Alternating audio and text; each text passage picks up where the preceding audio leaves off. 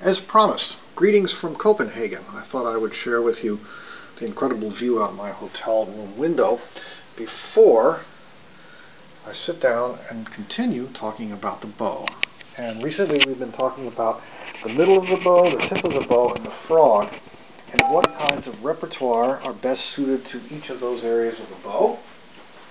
And I want to say now that there's more to the bow than just those three areas. Two other very important areas are 1/4 of the way out and 3/4 of the way out, and I will talk first about the 1/4 way. You know, of course, in the middle of the bow is the place where it bounces the most readily, the springiest part. And as you come towards the frog, the bow bounces less and less by itself because the hand is too heavy, and you have to pick it up and down with the hand like this. Also, the frog is the place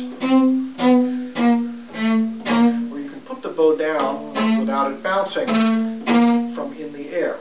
So, what kind of music works best here? Well, the kind of music that employs both types of playing, the legato playing and the off-the-string playing. The best example I can think of off the top of my head is the opening of the last movement of the A major Beethoven Sonata.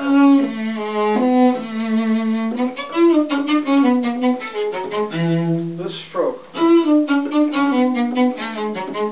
is best done 1/4 of the way out, because for legato,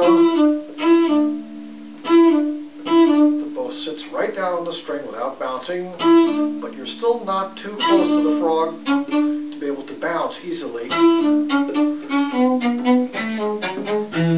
do that repeatedly.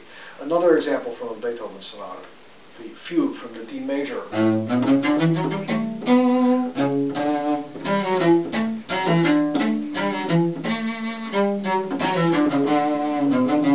Works very well 1/4 of the way out. So look in your repertoire for all of the music that combines legato playing with off the string and try it 1/4 of the way out. I think you'll be very happy and very successful.